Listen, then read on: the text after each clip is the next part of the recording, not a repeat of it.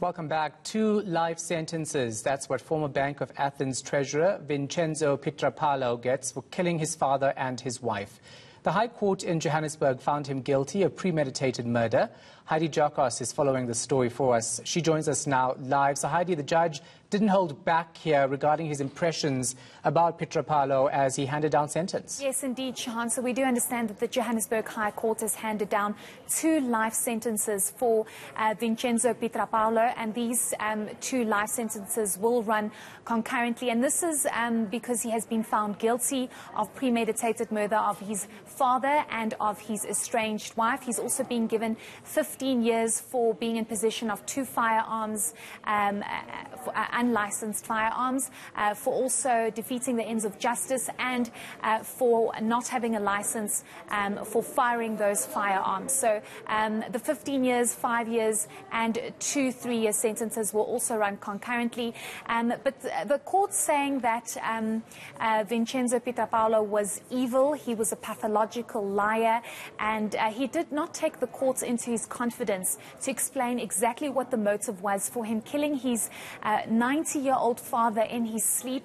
Initially, the family thought that this was a botched robbery, but later on, when Vincenzo Pietropaolo murdered his wife 8 months later and shot her 9 times within 2 minutes, they realized it was indeed the same gun that he stole from his father's safe that he used to murder his father as well as his wife. But let's listen to what the judge had to say about this murder. Ample time to reflect.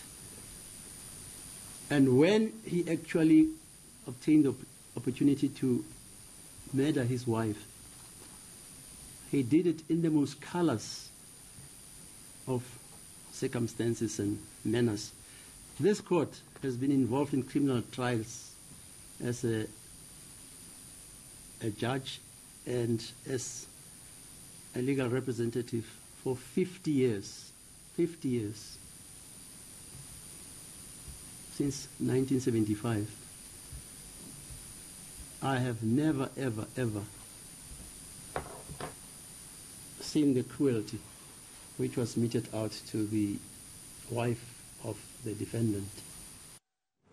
And family, what has Pietropaolo's family have to say about this outcome? So the family is extremely relieved that the matter has concluded.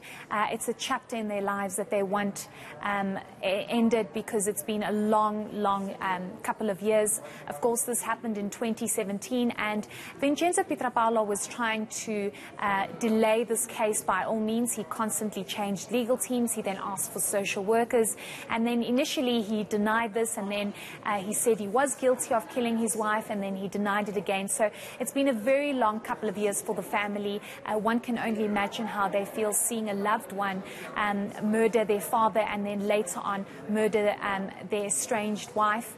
And of course, they had no idea that they were basically living with a murderer, given the fact that they had no idea what happened to their father, and later on realized that it was in fact Vincenzo Pietropaolo who murdered their father and later on murdered the wife. So we got a chance to speak to the brother of Vincenzo Pietropaolo, and of course saying he's very relieved. Let's listen to that.